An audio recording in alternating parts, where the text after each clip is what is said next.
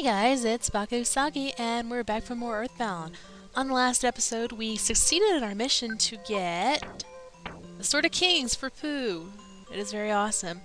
And we also got through the base at Stonehenge. We defeated Starman Deluxe, released all of its prisoners. Most importantly, we released Apple Kid, who let us know that the Shyness book. He left that back in Winnet, so we went and got that and read it to the Tindas, and now they're not shy anymore, so now we can go explore this place down under the village. Alright, let's go. Now, this dungeon isn't that long, but it can be kind of confusing, to be honest. There's like a lot of different paths to take, and yeah. So I'm just gonna go the best I can, I guess. Oh shit, what do we got? I am really surprised that didn't red swirl me, but anyway, these assholes. This is another one of these guys that explodes in your face when you kill it. But unfortunately, you can avoid them, but they carry another rare drop. Of course, like the Sword of Kings, it's a 1 in 128 chance of doing so.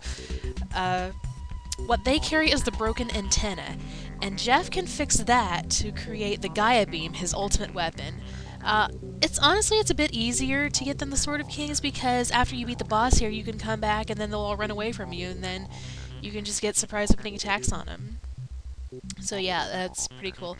But other than that, they use fire beta a lot, and so you pretty much know what damage that does in that game. So they're pretty dangerous. So are these guys too. They can use flash beta, which, as you know, has a chance of paralyzing or killing you. And they also use thunder gamma. So if you find yourself teamed up with these two, like I happen to be right now, don't hesitate to use PSI. Now, as I mentioned with the fucking atomic power robots, save any exploding enemies for last. Defeat them last, and then any damage you take from their explosions will,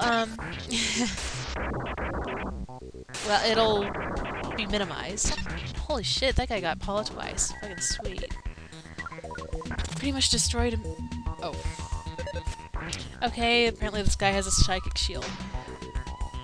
Fortunately, not a psychic power shield, otherwise Pooh would have been dead.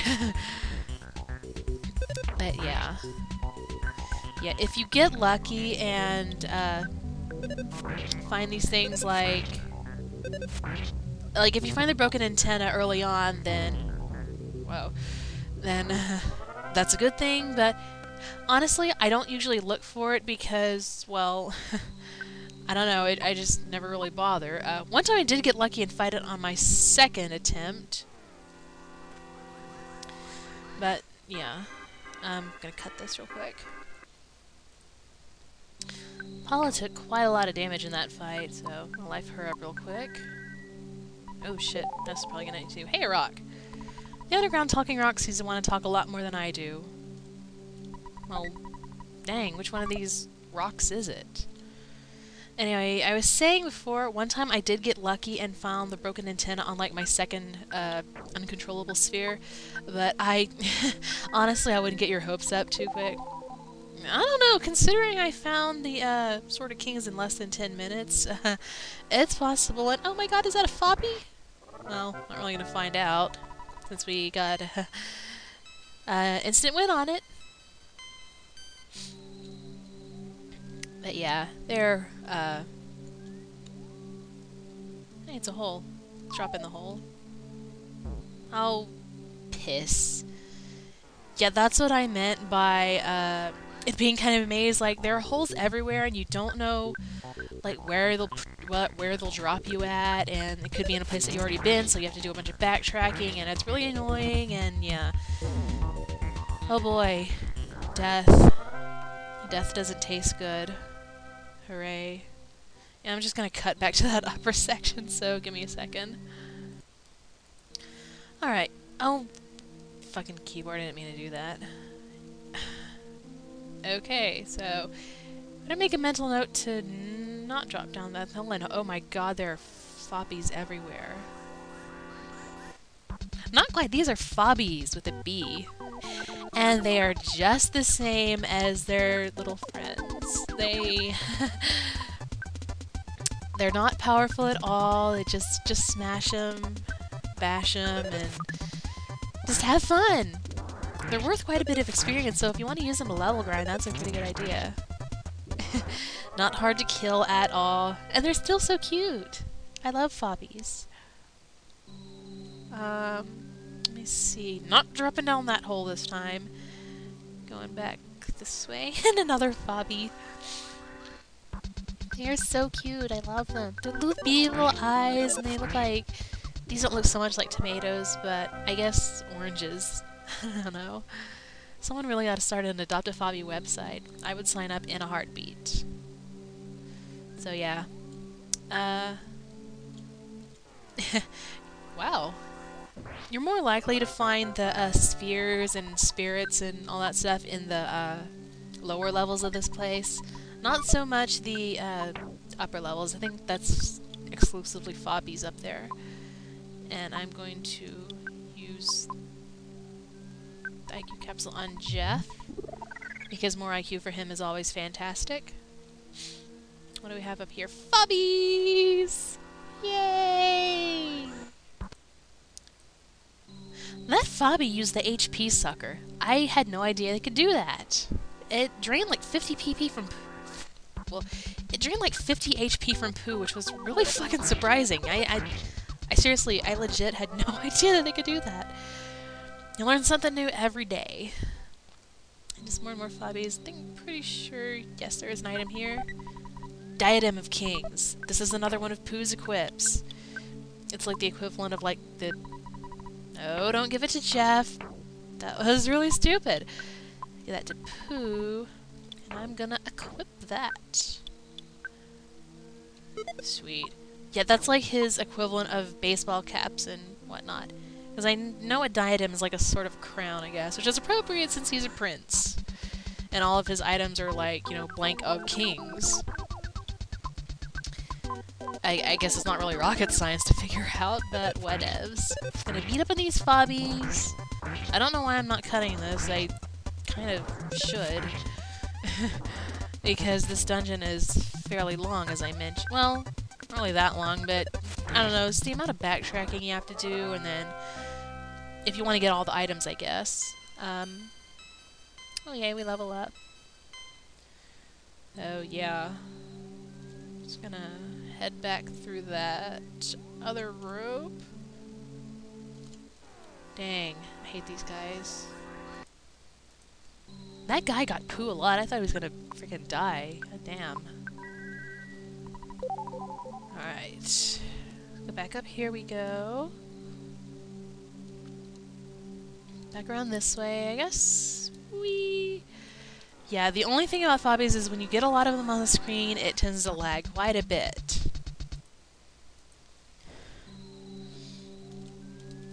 Yeah, like I said, ton of lag. More cutting. You would think that as much as I encounter those fobbies, I'd be really fucking annoyed at them because they appear so much, but not really. They don't really bother me, to be honest. It's just, I don't know. It's an easy fight. It's really quick, really simple, really cute, and yeah, they don't bother me. I like these guys. Maybe level up.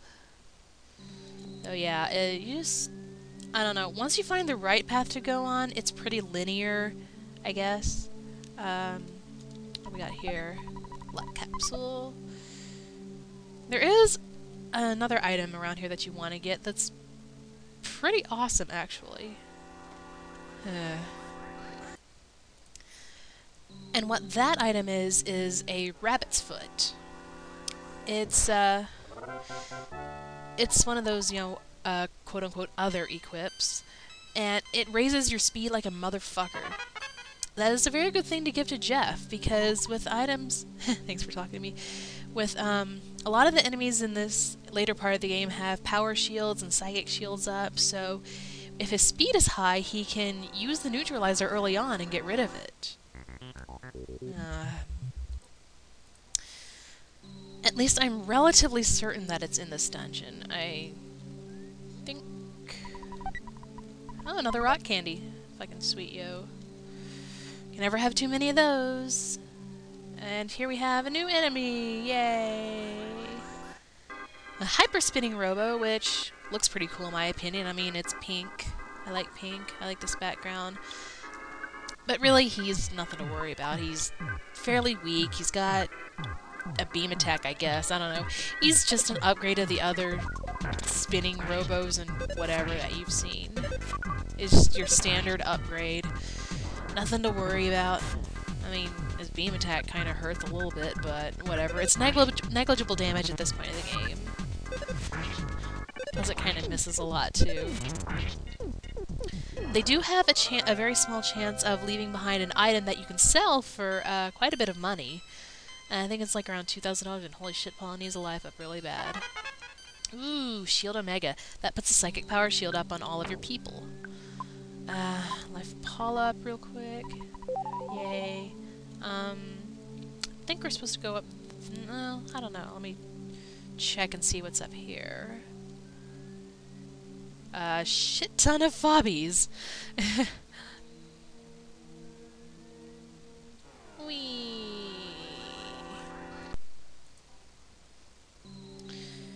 There we go. Let's see what this is. A couple life noodles, and I want to see what's down here. Oh, magic butterfly and a rock. This is the Earth's belly button. That's funny. Yay, magic butterfly, relaxing. Let's see, what is this? Luxury jerky that recovers quite a bit of HP if I remember right. I mean, like I said, I don't really carry that much food around, to be honest, but whatevs. You can if you want, that's your call. I personally think PP recovering food is much better than HP, and I'm pretty sure this was the path that we were on before. I don't want to fight those foppies. It looks like I'm gonna anyway. You're gaining a lot of fucking levels in this place. And just one single solitary little fobby, blah blah blah blah. Yay, they're so cute. I like fighting them. Okay, what do we got? Oh shit, it's a shining spot. And what the dang?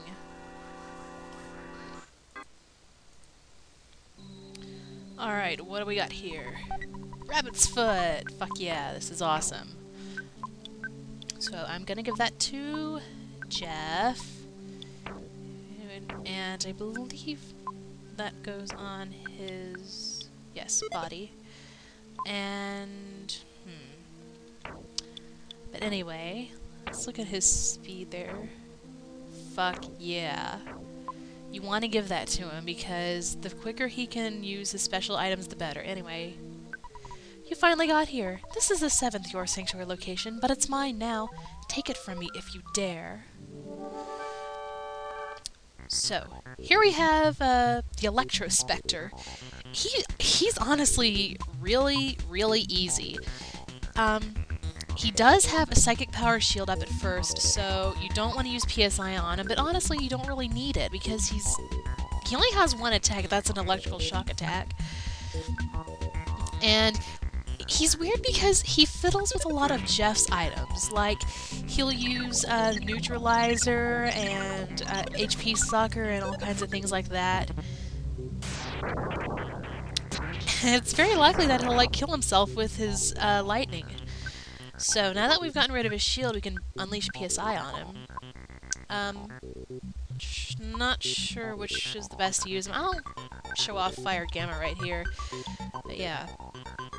It's not a hard... Oh shit. Jeff needs life up now. Yeah, it's not a hard fight at all, just... Okay, fire doesn't do all that much to him. Yeah. This really easy boss, which it... Yeah, I figured I should mention occasionally Nessa's rocket attack doesn't work. I don't know why, it just... I don't know, just sometimes it fails.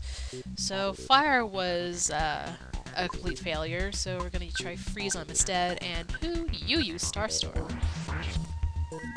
So yeah, it's just a really easy fight. It's nothing to worry about. Just, I mean, I guess you just... Oh, shit. I say that and then Jeff dies. Oh, come on. Go. Go. Go. Well, shit. Yeah. I think Ness had... Yes. Use a couple life noodles. Get him back. I didn't see how much damage Freeze did. Oh, just attack. Oh, yeah. So yeah, ironically, I say he's not that hard, and then he goes and kills Jeff. I mean, I guess I should have been keeping a watch on his HP, but whatever, he's back now, and we're good to go. Use Starstorm again because it's fucking amazing. Oh shit, Paula's... Wow, she's completely out of PP. And it doesn't work again. God damn. Well, whatever. He's dead anyway, so yay, rejoice, celebrate. Not a hard fight at all. It's kind of a relief after that fucking Stonehenge dungeon. Yay, massive level ups for everyone. Now, if you want to look for the broken antenna for Jeff, well, I would suggest healing up the sanctuary first, but yeah, all of the enemies will run away from you, and you'll be totally good to go. So yeah, I'm just gonna drop down this hallway, and hey, what do we got here?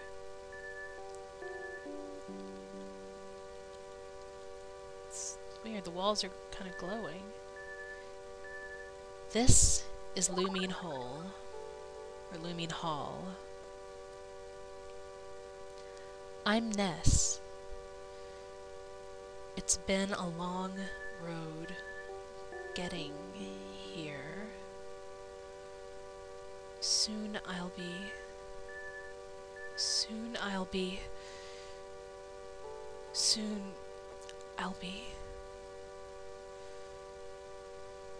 What will happen to us? What's happening? My thoughts are being written out on the wall. Or are they?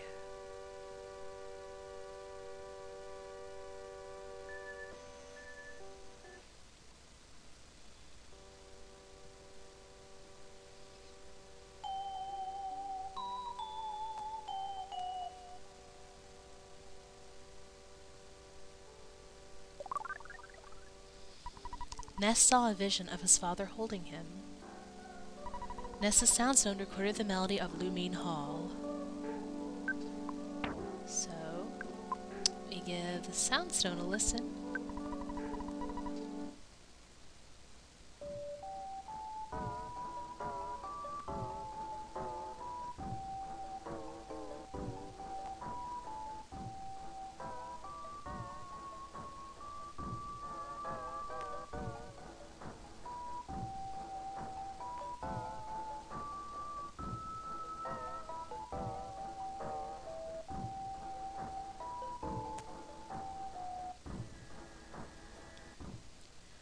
We only have one melody left to get, you guys. We're coming close to the end. And, hey, there's another hole here. What is going on?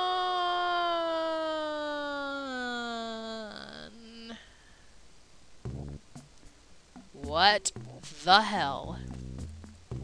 We're tiny, and everything is huge. What is this? I don't even. What the fuck? Okay, well, we're gonna explore this place, this very strange place, next time. So, I'm actually going to go back to the Lumine Hall cave and look for the broken antenna. So, if you like this, feel free to subscribe. This has been Baka Usagi, and I'll see you next time.